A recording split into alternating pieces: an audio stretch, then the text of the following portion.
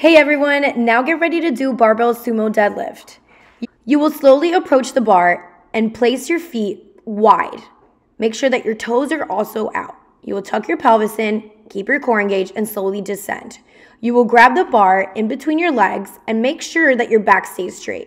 You will descend slowly and use the heels to drive the force up. When you bring that bar up, make sure that the first thing you do is drive those hips forward so that you're using the power from your glutes.